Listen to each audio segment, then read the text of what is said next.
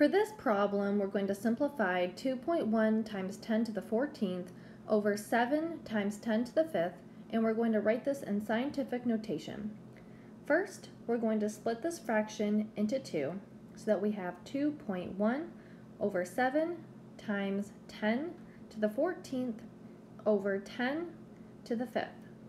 2.1 over 7 is equal to 0.3, and using our exponent rules, we know that 10 to the 14th over 10 to the 5th equals 10 to the 14 minus 5, which equals 10 to the 9th.